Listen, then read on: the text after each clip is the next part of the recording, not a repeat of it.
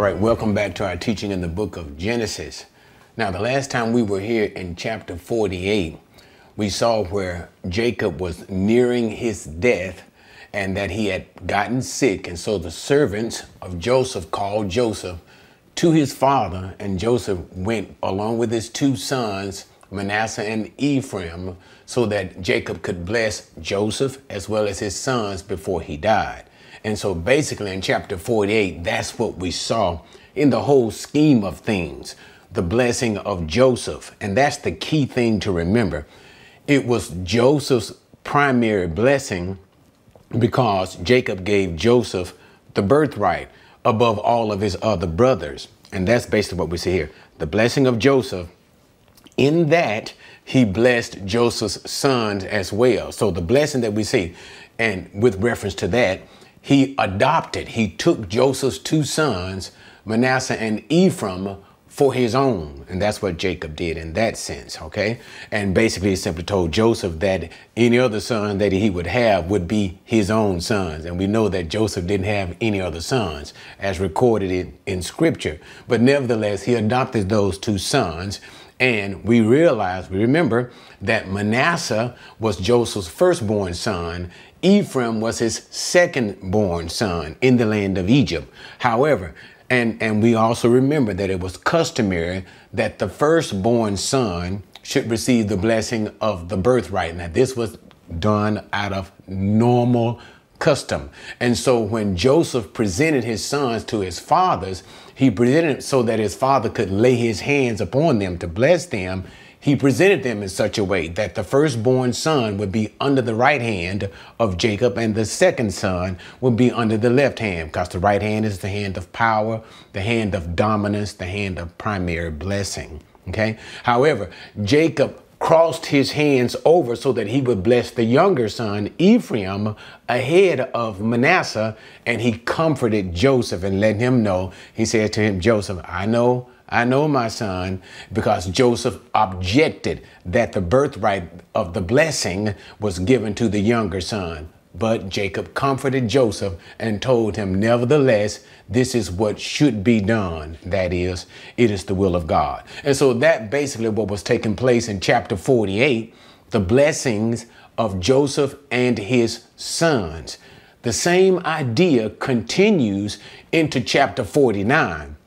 With the exception, Joseph's sons, who already have been blessed, but now the concentration will be upon all of the sons of Joseph, the direct sons of Joseph, okay? Coming from Joseph's wife, Leah and Rachel, and his two concubines, Zilpah and Bilhah. Now, we're not going to get into a lot of the details of the birth order because as Jacob begins to bless them, he doesn't bless them all in the order to which they were born. He basically blesses them as the sons of Leah first, and then he deals with the handmaidens, that is the concubines, later. And then finally, for last, he deals with the sons of Rachel. And we all remember that was his favorite wife, namely Joseph and Benjamin. Okay, so he doesn't so much go into order, but it is the prophetic words that come from Joseph. So with this, as we get into chapter 49, we need to understand the prophetic words of Jacob. We need to get into exactly what Jacob is doing. So Jacob here in chapter 49 is not in so much blessing his sons, that is, with a patriarchal blessing. That is somewhat of an implied assumption, somewhat. But the nature of chapter 49 is prophetic as a whole. It speaks to, and as Jacob himself will say, what will become of his sons at later times, in the latter times, okay? So it is a prophetic word from Jacob concerning his sons. And that is not simply concerning his sons, but the tribal family of his sons. Because remember, these men would develop, like Judah, Reuben, and all of these things. They're going to develop into specific numerous tribes each. So numerous tribes come from Judah, numerous tribes will come from Reuben, and so on. So he will speak of what will happen to these tribal families in the future. What we'll also note is in this prophetic notation that's given by Jacob concerning his sons, that is, concerning those tribal families, we will note, as Jacob will also prophesy, how that the tribes will take on certain characteristics of their father. The tribe of Judah would take on certain characteristics. The tribe of Benjamin, the tribe of Simon, that they would take on certain characteristics of their tribal fathers. And we'll also see a play upon the names of the tribal fathers when Jacob give these prophetic utterances. Okay? All right. Now, with all of that, let's just simply get into chapter 49.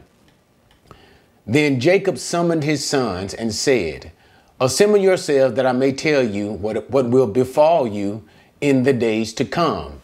Gather together and hear, O sons of Jacob, and listen to Israel, your father. And so now he begins to introduce, as we've already stated, the prophetic words. And notice he said, what will become of you in days to come, simply is in the future. So this not simply pertains, as we will see, this does not simply pertain to the sons only, but also their tribal families that will develop out from them. Okay. And then notice how he gives reference to himself both as Jacob, that is the personal indication, Jacob, your father. And then he also gives reference to himself according to the name to which God gave him, Israel. And that is a more exalted name. He who wrestles with both God and men and succeeds and prevails. OK, so he gives that tribal name, that specific ethnic identity to himself and all his people, Jacob and his sons. And so now remember, he is approximately 147 years old at this time, basically, and we'll see at the end of the chapter, he is in his bed. He is in his bed and he is near unto death. So he is literally giving this prophetic utterance of blessings to his sons right before he dies. So he begins with his first and eldest son, Reuben. Verse number 3. Reuben, you are my firstborn, my might and the beginning of my strength, preeminent in dignity and preeminent in power, uncontrolled as water. You shall not have preeminence because you went up to your father's bed, then you defiled it. He went up to my couch. Okay, so the first son he deals with is Reuben, his firstborn son of his wife Leah, the one he married first, right, of Laban's two daughters. And he heaps on praises to Reuben because he was the firstborn son. And that's why you see he's talking about words like might and beginning of his strength and his preeminence. And so he builds up this exalted state concerning Reuben only to deflate the balloon right at the very end and tells Reuben, even though you are preeminent in all of that, the idea is what you should have been as my firstborn son, what you should have been. He said, but nevertheless, you boil over like water. And this is when the NASB calls it uncontrolled like water. But the actual Hebrew says boiling over like water. And the idea is you are without restraint. What was the indication of restraint? I believe it's Genesis chapter 35 when it says Reuben slept with his father's handmaiden, with his father's concubine. Remember, the concubine was almost like a wife, the idea of that, okay? And so Reuben committed adultery with one of Jacob's wives. And so therefore he says, and it is because of this you would not have the preeminence, which gives us the idea of the right of the firstborn. He was the firstborn son, naturally, customarily should have received the right of the firstborn, but this was taken away from him, and we know ultimately was given to Joseph, but we're not there yet.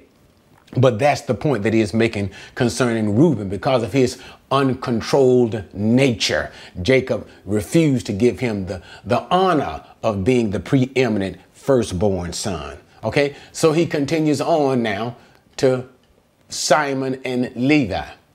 Simon and Levi are brothers. Their swords are implements of violence. Let my soul not enter into their counsel. Let my glory not be united with their assembly, because in their anger they slew men. Actually, in Hebrew it says they slew a man. And in their self-will they lamed oxen. Actually, Hebrew again, they lamed an ox. Cursed be their anger, for it is fierce, and their wrath, for it is cruel. I will disperse them in Jacob and scatter them in Israel. Beautiful prophecy. Okay.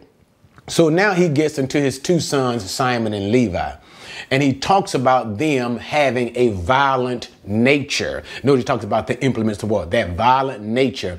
And he says, let not my soul be in their counsel, and my glory not be united with them. This is all in reference back to, I believe it's Genesis chapter 34, in the Dinah incident. Now, you guys have to go and see the video if you cannot remember that, or if you haven't seen it thus far. But nevertheless, remember, Jacob, there was a daughter of Jacob, daughter also of his wife Leah, who went among the Shechemites to kind of see what was going on in the town.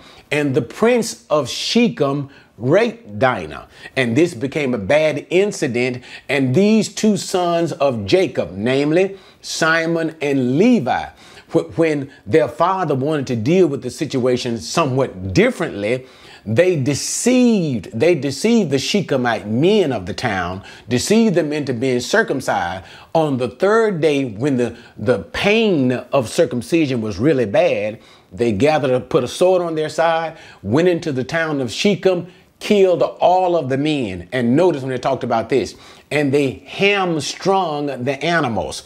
Now, that literally is to cut the tendons of the animals off on the back of the leg, so they won't be useful for any work.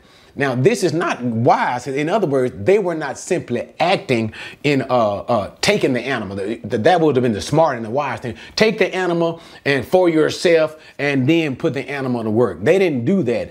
They simply acted in vengeance. And this is what Jacob is speaking towards. They're acting in simple vengeance. Killing men, hamstringing animals, that's ridiculous. And what Joseph has said, their anger is just out of this world. And so therefore Jacob, he moves himself. He said, let me not be within their counsel.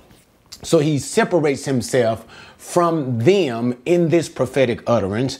And also too, as he looks further to the tribal. And see, notice, this is what you got to understand as well, because we see and I probably should have mentioned it earlier, as Jacob is blessing these 12 sons, later on, when the tribes of Israel, being led by Moses, okay, right up to the point when they get ready to go into the promised land, when the tribes of Israel, led by Moses, get ready to go into the promised land, Moses also blesses the tribes. So as Jacob blesses his sons, Moses will later, in a very similar way, bless the tribes that developed from these sons right before they begin to inherit the land of promise. All right. But nevertheless, back to the issue concerning Simon and Levi. And so therefore, the judgment of Jacob concerning his sons Simon and Levi, all disseminated from the act of what I just told you about, Genesis chapter 34, the Dinah incident, was that they should be dispersed in Jacob. That is, in the tribal allotment, the inheritance. Remember, because that's the whole point, that the tribes are going to one day come back to the land, and the tribes are going to be divided within the land, okay? And each of the tribe will have a specific portion of the land as an inheritance of Jacob. That's the idea, okay? But their tribal inheritance, they will not have any particular tribe. That's what Jacob meant when he said, let them be dispersed. Why? Because we find out Simon did not inherit a specific portion of land. His portion was actually distributed in the portion of Judah. So he had no particular specific allotment of land for the tribe of Simon. The prophecy of Jacob is fulfilled in that. And then also remember Levi too, as he's just talking about here. Levi had no tribal allotment. even though God remembered the tribe of Levi, because remember, he said that the tribe of Levi belonged to him, and therefore God himself was their portion, okay? So he did not allot them, the tribe of Levi, a portion in the land, but nevertheless, he gave them 48 cities amongst their brothers, amongst the allotment of the other tribes. But they themselves got no particular allotment of specific lands like their brothers. Therefore, or should we even say hence, is the fulfillment of the prophetic words of Jacob. Let them be scattered amongst their brothers, okay, in Israel. All right, so now let's move to Judah. And when he came to Judah, it was not only just simply specific, but it was somewhat lengthy, as we'll see. The greater prophecies reside on the head of both Judah and Joseph for two different reasons now, but nevertheless, he speaks more about what will become of Judah and Joseph than any of the other brothers. All right. So now let's talk about Judah in verse number 8. Judah, your brothers shall praise you. Your hand shall be on the neck of your enemies. Your father's sons shall bow down to you. Judah is a lion's whelp. From prey, my son, you have gone up. He couches. He lies down as a lion. And as a lion, who dares rouse him up? The scepter shall not depart from Judah, nor the ruler's staff from between his feet. That excites me. Until Shiloh comes, and to him shall be the obedience of the peoples. He ties his foal to the vine, and his donkey's coat to the choice vine. He washes his garments in wine. His robes are in the blood of grapes. His eyes are dull from wine. His teeth white from milk. Now that is just absolutely beautiful. And we don't want to hammer this one to death, but nevertheless, let's look at some of the specifics of what Jacob prophesied concerning Judah. Now, we do remember that Judah was the fourth son of Leah, okay? And his name means praise. And what we see in this prophecy is a play, and we'll see it in other places as well, a play on the name of Judah. So notice he says when he starts the prophecy, Judah, your brothers shall praise you. Judah means praise. His brothers shall praise you. And what he begins to teach us is there will become a certain preeminence from Judah amongst his other brothers. And what you have to keep in mind is this. Remember now, at this particular moment and for many years to come, Joseph and the tribe that come from Joseph, Ephraim and Manasseh, but mainly Ephraim. But Joseph and Joseph's son Ephraim, that tribe in particular, will have the preeminence. Even so, we don't want to get into it right now. We'll talk about when we get to Joseph. But nevertheless, what begins to ooze out even early ahead of time is there will be a rising in the tribe of Judah. Now, let's walk our way through this as we try to talk about about whom, concerning whom, and what is all of this reference to, why Judah is beginning to emanate to the top of all the tribes, where even all of the other sons of Jacob will begin to praise him. And so then he talks about the strength of Judah. What does he say? That's what he means when he says, your hand shall be on the neck of your enemies. You see that right there? And then again, the strength and preeminence of Judah. Your father's sons, that means all of them, including Joseph. Remember, go back again, Genesis chapter 37. It was Joseph who had the dream that all of his brothers would bow down to him.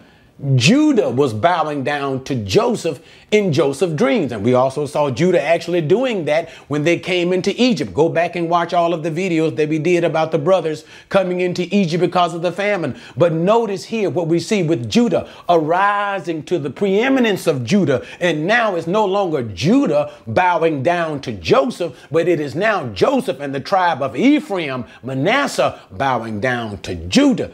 What is going on and why is this the case? But let me go on. Then it continues to talk about Judah's strength and his power by comparing him to a young lion. And that's what it means when it says a lion's whelp. a young lion, a lion in his prime, okay? And because he is such a strong, the idea being the strength and power of the tribe of Judah, he begins to say, as a lion, who in the world gonna fool with him? When he crouches, who's gonna bother him, disturb his rest? And so and he uses these types of adjectives to talk about Judah. And then he gets to verse number 10 as he begins to deal with the issue of royalty, the issue of kingship. And so notice again, remember, as we compare again, Joseph being the one of royalty, even as we speak now, present tense from Jacob, okay? Because remember, Joseph was second to the authority of the Pharaoh, but he is in Egypt. He is not ruling over all of the peoples, plural, nor is he ruling over the promised land, Israel, which it will become, right? But notice what's going on now. We see now kingship, rulership, authority concerning Judah. And that is more specific, one that should come from Judah. But we'll talk about that as we work through this text. Verse number 10, the scepter shall not depart from Judah. Notice, once the power gets into his hands, the scepter of rulership, it shall remain. The divine authority will remain with Judah. And just to simply make a long story short, we saw this in 2 Samuel when God had chosen David over Saul. God chose David, King David, over King Saul. He displaced, he got rid of the dynastic rule of Saul's family from the tribe of Benjamin, but we don't want to get into all of that.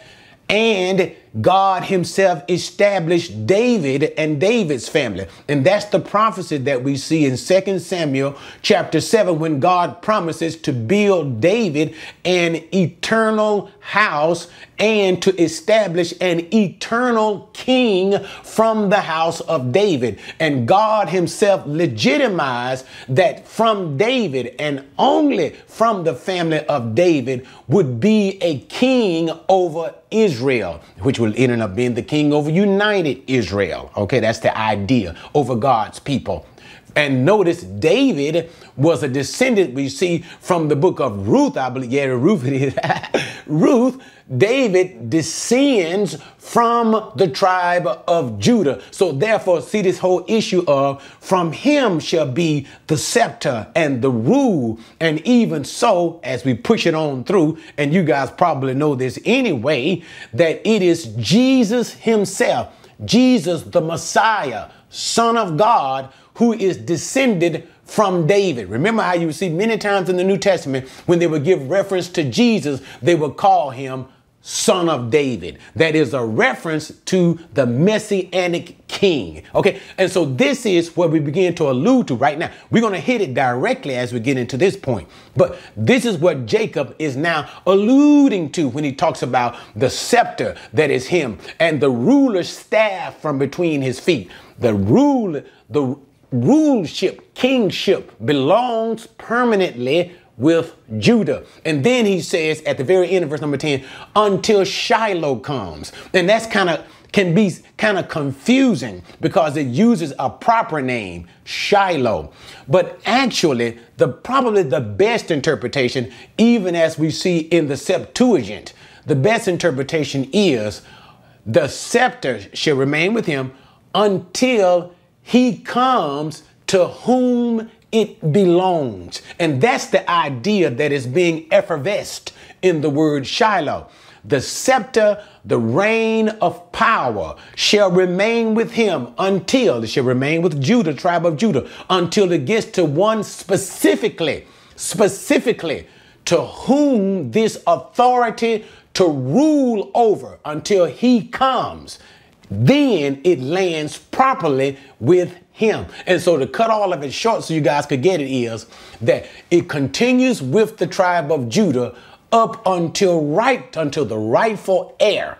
And the rightful heir of this is the Messiah, the Messiah. And that's even what the Jews understood, that this was a messianic prophecy. It looked forward to the Messiah. And when he would come, the reign would be his. And we know that the Messiah has come, Jesus of Nazareth, and therefore it will be. Notice I used a future tense verb.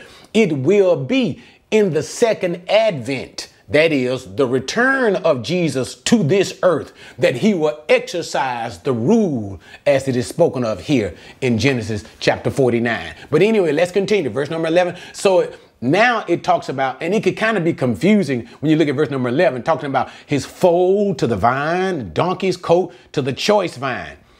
All of these verses simply talking about is when the one who comes, to whom it belongs, what it power, scepter, authority, reign over all things. When he comes, it speaks of his kingdom. It speaks of his reign. It speaks of the abundance in his reign. In other words, as we see in the prophets all the time in the book of Isaiah, what is it, chapter 65, and on and on and on in the book of Ezekiel, it talks about when the Messiah will come, the prosperity, the abundance, the peace, and the glory of the Messiah's reign. Even the Apostle Paul talks about it, okay? So all he's talking about here in Genesis verse number 49 and 11 is the prosperity. It will be fruitfulness so abundant that you will literally take your foal or your donkey. You don't have time to a post. That's what you would normally time to, something like a post. The fruit everywhere. You just tie them to a fruit vine. Why a fruit vine? He said, man, they are everywhere. So the idea is abundance and prosperity. And he continues this concept of prosperity. Note, he washes his garments in the wine. Now here he simply, again, notice, wine, garments washed in the wine, robes washed in the blood of grapes. Here, the idea once again is abundance. Wine in abundance, grapes in abundance. And he continues on with this idea in abundance. When he says his eyes are dull from wine, actually dull is not the proper sense of the words that are used here. His eyes are like the color of wine. Once who has been drinking wine, not to drunkenness. Can you imagine Jesus drunk with wine? That's ridiculous, but nevertheless, abundance of fruit, dull of wine, and notice teeth white from milk. Speaks once again of one abundance. So that's the whole point of all of this section here. Donkeys tied to vine, foals to vines and wines and all of this stuff is just speaking of the abundance. When the one who is to come does come, to whom the scepter rightfully belongs, his rule shall be glorious, abundant, and prosperous above anything this world has ever seen when Jesus comes back. And basically that's the idea. Also, there is an implied reference here. And notice I'm using it in a light sense. When it talks about he washes his garments in wine, his robes in the blood of grapes. Okay. Now, here is a light prophetic utterance that probably is hinting to what Isaiah said. I believe it's Isaiah 63 when he 34 when he talks at 63. It's a combination of both 34 and 63 when he talks about the return of Jesus. And we don't want to get into all of that, but we understand from Revelation 19, that's the end of Revelation 19, and Revelation chapter 20, when Jesus does return in the Battle of Armageddon, he returns in war. And when he returns into the hills of Bothra, when he returns into that region, he makes war with his adversaries and he destroys thousands and thousands. He kills thousands and thousands, even with the sword that comes from his mouth. And when Jesus actually appears, his clothes are blood soaked. And they say to him, Where have you been? What have you been doing? Your clothes are so soaked with blood. You look like someone who has been in the trough or in the wine press, threshing out the grapes. And that's what happens when you get into the wine press and squishing out the grapes in the wine press and make the juice from the grapes drip from the wine press, and all of that juice hit your clothes. And so your clothes look soaked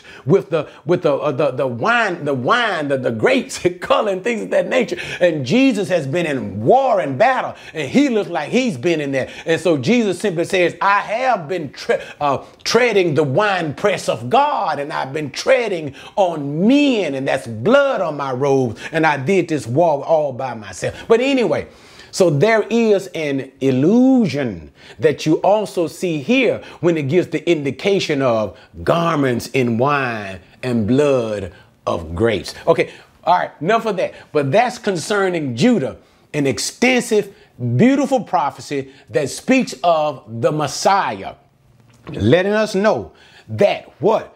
Even though at present time and even for many years to come, the birthright, the preeminence is with Joseph. The royalty is with Joseph, even Ephraim. Okay.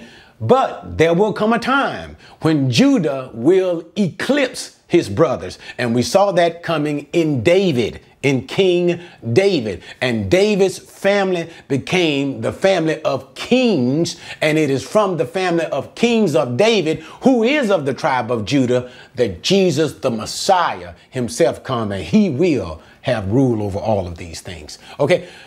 All right. But notice, oh, sorry, I'm sorry.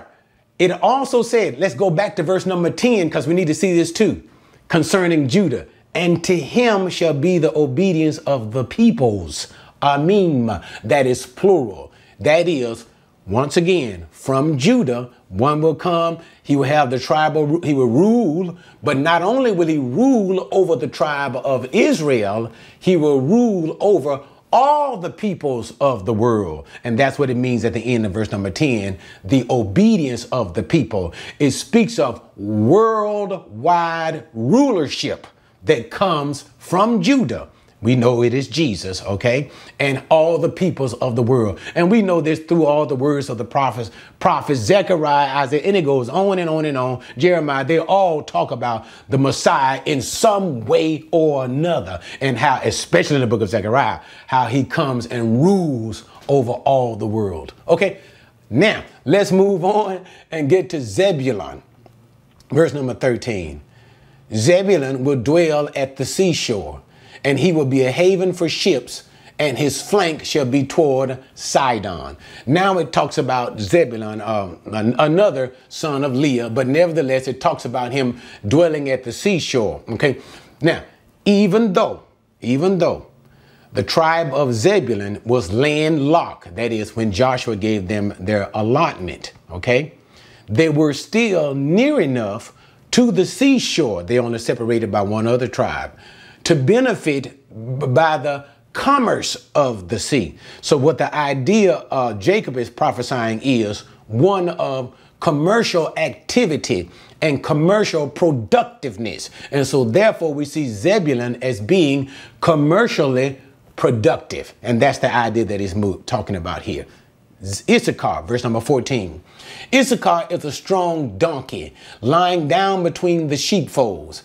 When he saw the resting place was good and that the land was pleasant, he bowed his shoulder to bear burdens and became a slave at forced labor.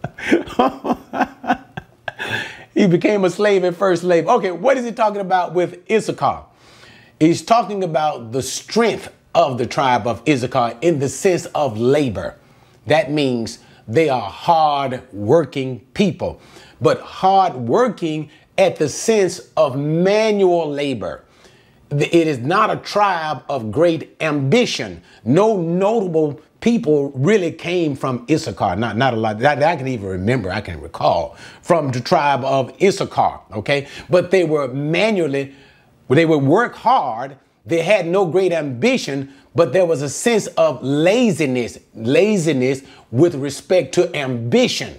With what? Respect to ambition. That's why he said, when he saw the resting place was good, a place where they would have their allotment, There was no big deal out of it. What happened? We see that when Issachar came into the place, they would sometimes allow themselves, instead of fighting for their portion of the land, they would willingly submit to the leadership or rule of others over them, even the Canaanites. That's later on in the book of Judges.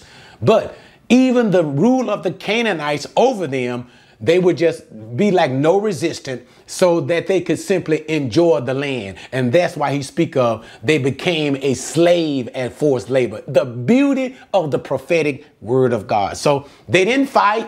They didn't fight. They just simply worked hard on the land without great ambition. OK, and if somebody else came and tried to take it over, they pretty much submitted to that. Issachar. Now let's move to Dan. Dan shall judge his people as one of the tribes of Israel. Dan shall be a serpent in the way, a horned snake in the path that bites the horse's heel so that his rider falls backward. For your salvation I wait, O Lord. I like when he did that. But let's talk about that. I like when remember now, this is Jacob talking, right, as he is speaking prophetically, blessing his son. But notice how he said, I wait for your salvation. What the world is going on? He just interrupted the prophetic words concerning Dan. Why? Let's talk about it. Dan shall judge his people. Again, we have a play on the name. Dan, remember, Dan means to judge, okay? And so therefore he says, Dan shall judge his people. And this was the mindset of God to give Dan a beautiful place among his brethren as a judge, all right? But Dan failed this. And so therefore he called Dan. Dan also had, let me deal with this other part too. He called him a serpent in the way, a serpent that strikes the heel of the horse as the rider is passing by, things of that nature. He spoke also too of Dan's, it's like guerrilla warfare. Okay. I think that's the best way to put it. And how he was striking. And so he was a good fighter. And his fighting is like guerrilla warfare. He slip up on you and attack you and things of that nature. I think that's somewhere in the book of Judges, chapter 18. Don't hold me to it. But anyway, we saw that with the tribe of Dan acting in such a manner, okay? But nevertheless, notice he says too, okay, they were good in warfare. Then comes that interjection. Oh, Lord, for your salvation, I wait, oh, Lord, okay? He begins to look, he's waiting. It's an exclamation. There is pathos, seemingly a well of emotion that comes up in Jacob as he looks forward to the coming of the Lord, until the Lord should actually bring in and give Israel true rest. That's why he says salvation. I wait for your salvation, when God will come and put an end to all these things and bring in the fullness of the salvation of God, which we already know comes with the return of Jesus Christ, the setting up of the millennial kingdom. OK, but nevertheless, what is going on with respect to Dan? I do believe there's a tie, because what we also see with Dan is, even though God had desired for Dan to be a judge among the other tribes of his own people, Dan failed this greatly. And Dan actually became one of the very first tribes to engage and adopt idolatry. Dan engaged and adopt idolatry. OK, and so it seems like it is from this prophetic insight that moves Jacob to plead and wait for the time when all of this is done away with, all of the failures of peoples are done away with, and God do what? Set up his kingdom. The Messiah should come. Oh, Lord, how I wait for your salvation. Maybe he had some sort of an insight to that. Can't be certain, but that's what he said. All right, let's move on now to Gad. As for Gad, raiders shall raid him, but he will raid at their heels. Didn't say much about Gad, except for he will be raided by other tribes, and we're not talking about so much the tribes of his brothers. Normally this means by other heathen tribes, the Canaanites, things of that nature. But nevertheless, it just simply says Gad will strike back. He will raid them in return. OK, Asher. As for Asher, his food shall be rich, and he will yield royal dainties. OK, and now it talks about Asher and how that the land of Asher, the land in which you will have, would be a very prosperous land, and that from the land of Asher will come rich foods fit for a king. And that's what he's saying. Naphtali is a doe let loose. He gives beautiful words. And so here with the tribe of Naphtali, which they were basically a mountainous tribe, he speaks of the tribe of Naphtali as a doe running wild. And that's not bad, running wild in the mountains. That just simply means a doe that is running free. And from the tribe of Naphtali, this is the idea, a mountainous, free dwelling people. Okay. And also he speaks of a sense of wisdom coming from the tribe of Naphtali when he says what? He gives beautiful words. 22. Now we get to the blessing or the prophetic utterance concerning Joseph.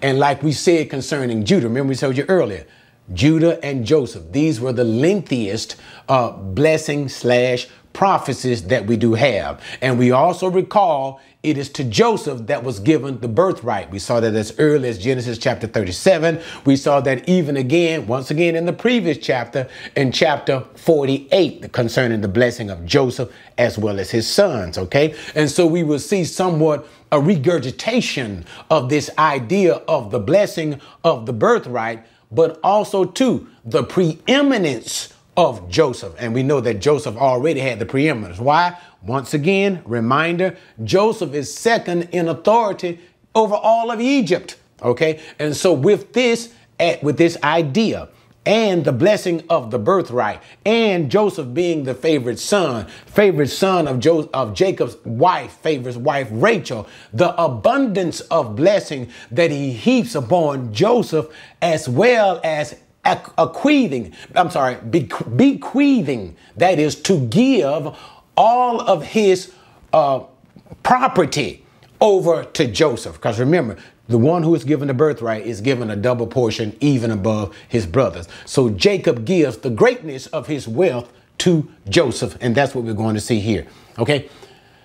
Verse number, where are we guys? 22. Joseph is a fruitful bow by a spring. Its branches run over a wall. The archers bitterly attacked him and shot at him and harassed him, but his bow remained firm. His arms were agile from the hands of the mighty one of Jacob. From there is the shepherd, the stone of Israel, from the God of your father who helps you, and by the Almighty who blesses you with blessings of heaven above. You see how rich that is, with blessings of heaven above, blessings of the deep that lies beneath, blessings in the breast and of the womb. The blessings of your father have surpassed the blessings of my ancestors, and to the utmost abound up the everlasting hills. May they be on the head of Joseph and on the crown of the head of the one distinguished amongst his brothers. Now, man, now that's a blessing. The blessing, and here's what you have to understand, temporally, for the moment, just remember everything I said. Compared over to Judah. Judah will rise above. Judah will rise above. But for the time now, Joseph is just, he lavished blessings on Joseph. Okay. So now let's just look at the prophetic words concerning him. When he calls him a fruitful bow just simply considered like a vine, a very beautiful, growing, luscious vine, fruitful. All right. By a spring, not simply by in the ground, but by a spring of water itself, constantly nourished. Again, talking about what? The blessings of fruitfulness. And also, too, when he talks about fruitful, it's a play on Joseph's son's name, Ephraim, to whom Jacob blessed as the firstborn son of Joseph. He gave him the right of the firstborn. Ephraim means fruitful. Okay, so there's a play on Joseph's son's name here. All right. But anyway, so he talks about that fruitfulness of Joseph. Verse number 23 and 24, when he talks about the archers that attacked him and shot at him, and then his bow remained firm. This is in remembrance to how his brothers envied and mistreated him. And we don't want to rehearse all of that from Genesis chapter 37, how his brothers hated him because Joseph was, number one, beloved of his father, given the preeminence by his father, that is the birthright, coat of many colors. Joseph having the dream, they called him the dreamer, things of that nature. His brothers hated him. They mistreated him. They put him in the well. They sold him as a slave. All right. These are the arrows that were shot against Joseph. But nevertheless, what happened? His bow remained firm. Joseph remained faithful in all the things that happened to him. From the time that his brothers mistreated him, from the time that he ended up going into the household of Potiphar, and even when Potiphar's wife lied on Joseph, and Joseph, he suffered the indignation of being put in jail by Potiphar, even though we understand that I believe that Potiphar was trying to go as easy as he could on Joseph and save faith, but nevertheless, he ended up in prison. All of that he went through. His bow remained firm. Joseph remained faithful to God. And that's the idea that is being coming up here. Okay, so he remained firm. His arms were agile. That's the idea. And then it talks about the blessings of Joseph. That is the source of the blessing. And then it gives this multi-name reference to God, to Jacob's God. And it calls him what? The God of your father. That is Jacob simply saying, from my God, the one who helped you, Joseph, in all your adversity, from your brother, from Potiphar's wife, from Potiphar, blah, blah, blah, blah, blah, in the jail.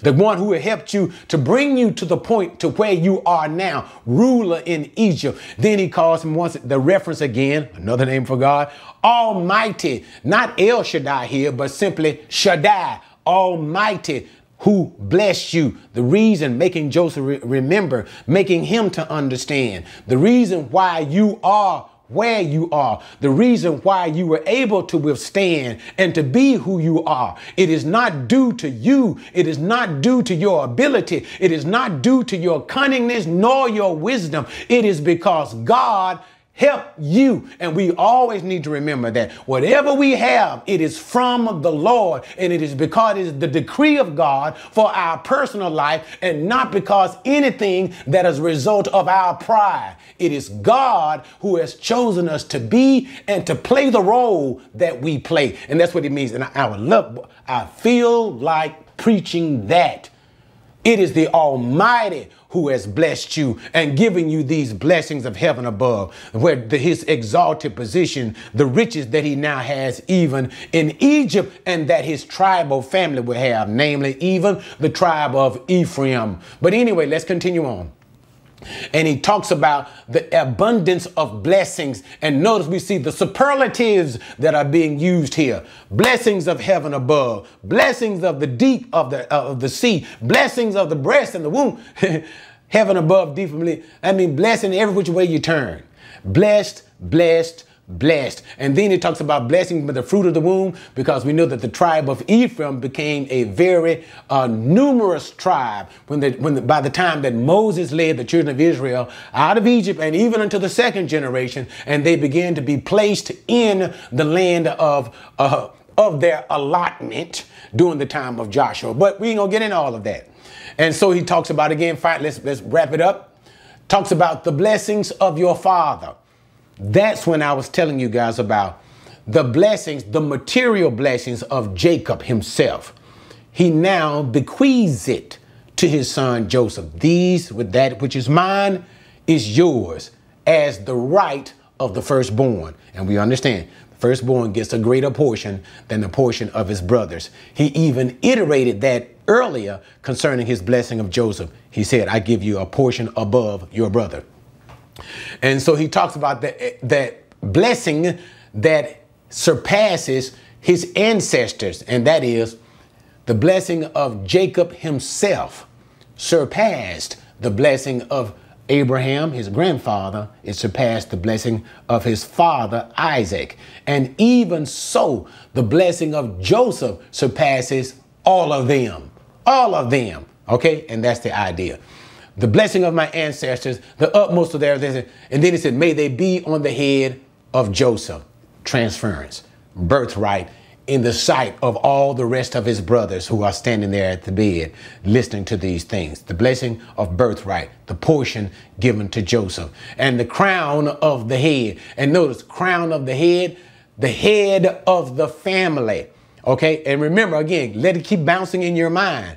Even though Joseph has the crown over the brothers themselves, over the rest of the brothers, one day that crown, that scepter, that power, that regal authority will be given to Judah and one of his sons. Specifically, we know Jesus of Nazareth. Okay, but nevertheless, crown of the head, okay, being the leader, and then one distinguished amongst his brothers. And we already know Joseph was clearly distinguished of his brothers, all the way starting again, once again, from Genesis 37. All right, Joseph. Now, Benjamin, and let's wrap up the final blessing of Joseph's younger brother. Benjamin is a ravenous wolf.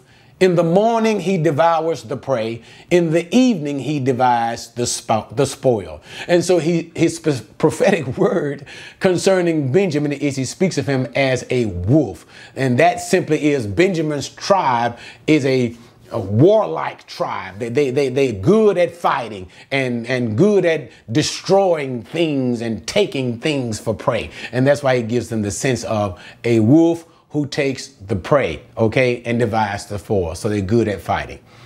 Now, let's wrap up the blessing of 49. All these things, all these are the 12 tribes of Israel. And this is what their father said to them when he blessed them. He blessed them, every one, with the blessing appropriate to him. Then he charged them and said to them, I am about to be gathered to my people. Bury me with my fathers in the cave that is in the field of Ephron the Hittite, in the cave that is in the field of Machpelah, which is before Mamre, in the land of Canaan, which Abraham bought along with the field from Ephron the Hittite for a burial site. There they buried Abraham and his wife Sarah. There they buried Isaac and his wife Rebekah. And there I buried Leah. The field and the cave that is in it, purchased from the sons of Heth. When Jacob finished charging his sons, he drew his feet into the bed and breathed his last and was gathered to his people. Boy, that is so beautiful. But anyway, so now let's talk to it.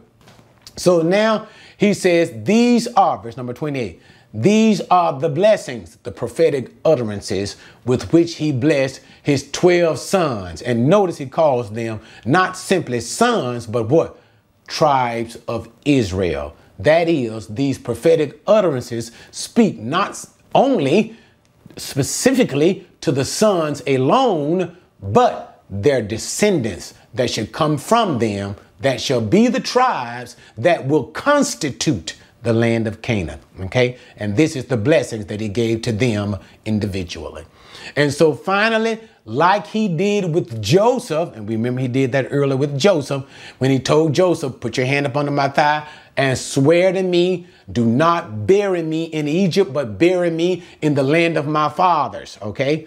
He makes his sons, all of them, all 12 of them, he tells them to bury him in the promised land, take him back. And he gives specific instructions to the specific place, to the cave, and we've talked about this a number of times, that Abraham purchased as a burial place for his wife, Sarah.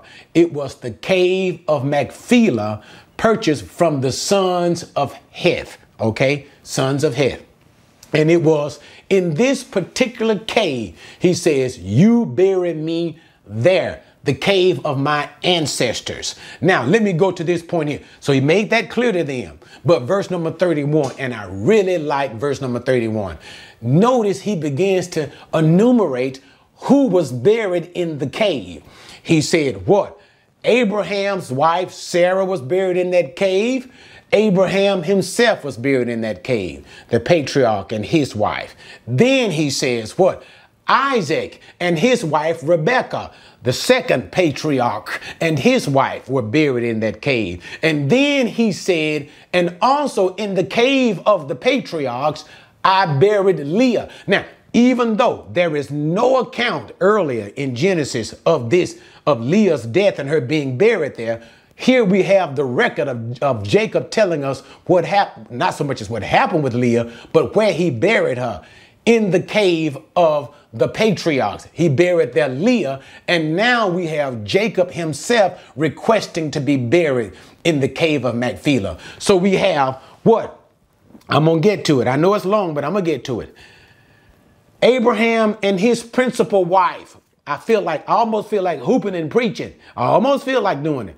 Abraham is principal wife, okay? Why do I say principal wife? Because we know Abraham had another wife, Keturah, Genesis chapter 25. But Keturah was not buried in the cave of Machpelah, but Sarah was. Sarah was the wife, the principal wife of Abraham. And when I say principal, there is a more prophetic sense to this, that I don't even want to get into. And I think I'm almost speaking even outside of my own mindset, in that the one through whom God would use in a specific way. But let's just go on with it. Sarah is buried there with Abraham. Then we have what? Rebekah and Isaac. And now we don't have the same sense of the thing with Isaac, with other wives and things of that nature. But nevertheless, Isaac and his principal wife. We know from whom Isaac and Rebekah came Jacob himself, who is that son of promise. What did I just say? Son of promise. That's what I mean when I talk about that prophetic thing, speaking even further into the future. And then what? Leah was built. And that's where I want to come to right now. We remember as early as what? Genesis chapter 29, when Jacob first laid eyes on Rachel. Rachel was the one who was pretty and beautiful of form. Rachel was the one whom he loved the most. We know that it was her father, Laban. He had two daughters, Leah and Rachel. Laban tricked Jacob and gave him Leah instead of Rachel to marry. That was the first time, okay? And Leah, what the Bible called her, had weak eyes. She wasn't as pretty as Rachel was, but nevertheless, boy, I feel like preaching, but nevertheless, it was Laban to whom, he tricked him and gave him Leah as the first wife. But later on, we know he gave him the wife, Rachel. And the Bible said Leah was unloved. Jacob didn't love Leah like he loved Rachel. He loved Rachel the most. He loved Rachel's children the most. Joseph was the firstborn son of Rachel. Joseph was the favorite son of Jacob's favorite wife. But when it came time to be buried, and here's what I want to talk about. Notice who is in the cave of the patriarchs. Leah was buried along the way, on their way to Ephrath, on their way to Bethlehem. Rachel was buried there, and Rachel was buried on the way into Bethlehem. She was not buried in the cave of Machpelah. She was not buried in the caves of the patriarchs. She is not counted principal in the same way that Leah has now been counted. Because why? Look who is in the cave. Leah, she now has a place with Jacob in death that she never had in life. She will be buried alongside her husband, Leah. And what does it say? Because we know what. Let me help you out. It is Leah who is the mother of Jacob's fourth born son. That is Judah. And what did the Bible just say about Judah? Jacob just prophesied it. It is from him whom Shiloh will come, the one to whom the scepter of power belongs. So therefore, is it not right? Is it not beautiful for Leah to be in the cave of the patriarchs themselves? So do you tell me, it's a beautiful thing. I don't care what Jacob wanted. It is never what men want. It is the decision of God and God alone. God chose Leah. It wasn't just simply Laban tricking Jacob. God chose Leah, and therefore she is honored even here to be in the cave of Machpelah. Now that's something to think about. But anyway, so now let's finish it. So then finally, when Jacob finished talking, telling him the instruction on where to bury his body, the Bible said he drew his foot into the bed and he bowed his head and he died. He died. So he blessed. The last thing he did was to bless his sons. and he closed his eyes in death. I myself, I have 4 sons, and I do hope that God gives me this wonderful privilege at the moment of my death to be able to bless my sons when I pass. All right, guys, thanks for joining me on that one. I love it. I love it. I truly love the prophecy of Jacob and his sons. We'll catch you next time as we conclude in Genesis chapter 50 and we bring to a close the wonderful book of Genesis.